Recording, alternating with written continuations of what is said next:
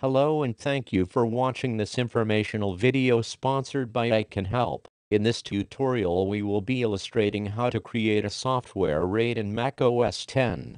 To start, we need 2 or more hard drives. These drives can be of the same or different sizes, but if you are creating a mirrored RAID it is best to have 2 drives of the same capacity and speed, with similar internal cache sizes. A mirrored RAID will not give you additional space above the size of the smallest hard drive in the RAID set, but will provide you with data redundancy in case of drive failure, thereby reducing downtime. Please note that a RAID is not a substitute for, or a replacement of a backup of your data.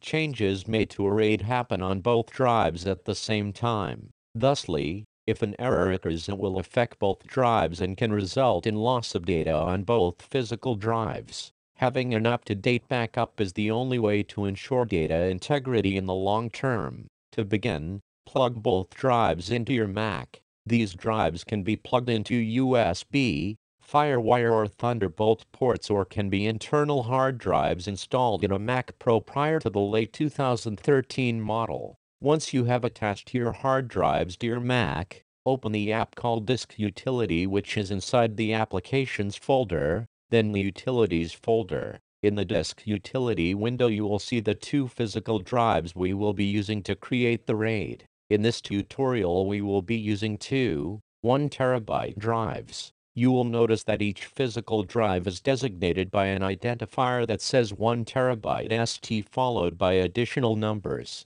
Below this identifier are the names of each formatted volume on these physical drives. In this case we have HD1 and HD2. These drives were formatted and tested prior to creating this RAID. Performing a sector scan or burn-in test with new drives is a good idea to ensure they are physically functional before deploying them into a RAID.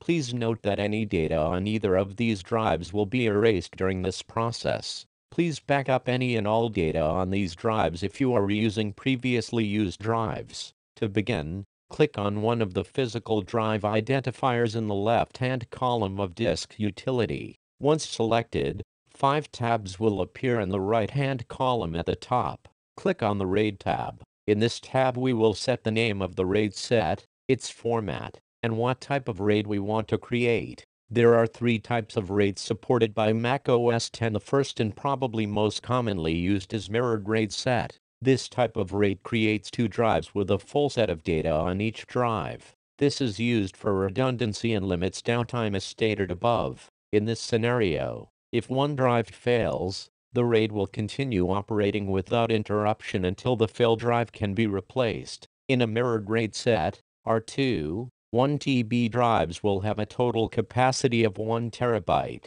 The second type of RAID is a striped RAID set. This type of RAID is used to increase bandwidth to your drives, thereby increase speed at which the data on your RAID can be read or written. In this type of RAID, R2 1TB drives would have a capacity of 2 terabytes and be very fast. Please note that this type of RAID offers zero data redundancy. If one drive fails, all data will be lost. The third and most simple type of RAID is a concatenated disk set, or sometimes called JBOD, which stands for just a bunch of disks. This type of RAID is used to create a large capacity volume of 2, or often more disks. Similar to a striped RAID set, this type gives you a larger capacity but does not offer the increased speed of the striped set. However, in a concatenated disk set, all data for most files are stored on one physical volume. Thusly, if one of the physical drives fails, it would be possible to pull data off of the other set members with the help of other data recovery software. This is once again no substitute for data backup. The advantage of a concatenated disk set is the ability to turn 4, 6 terabytes drives into one very large 24 terabytes volume in cases where capacity is more important than redundancy. In this case we will be creating a mirrored RAID set. I will first name my RAID set SG1 terabyte mirror. This can be anything you wish but should be somewhat descriptive of the drives that make up the RAID set. In the case of a Mac Pro where you might have 4 internal drives, you may want to name the RAID set drive bays 1 and 2, or drive bays 3 and 4. That way, in case of failure, you know immediately which physical drives are being affected. Now that we have a name, we will select our format. Today we are using macOS Extended, journaled. There is an option to use a case-sensitive volume, but I highly recommend not using case-sensitive unless you absolutely must.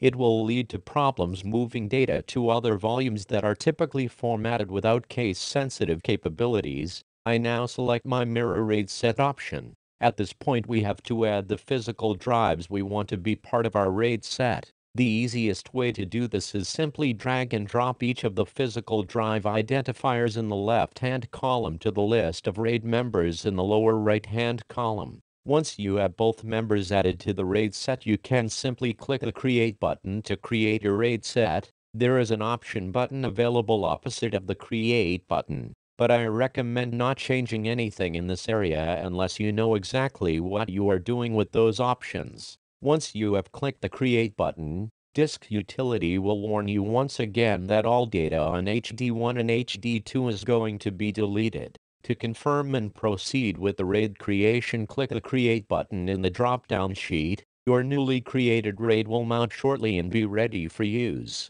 You can check on the health of your RAID in Disk Utility and see which RAID slices are online. If your RAID indicates that it is operating in a degraded mode, you likely have one drive that has failed. If this is the case, please see our other tutorial called How to Replace a Failed Disk in a Mirrored RAID Set. Once again, please back up all data on any and all volumes, regardless as to whether they are a RAID or a standard single disk volume. Thank you for viewing this tutorial. If you have any additional questions, please let us know. Once again, this tutorial was sponsored and produced by I Can Help. Have a great day.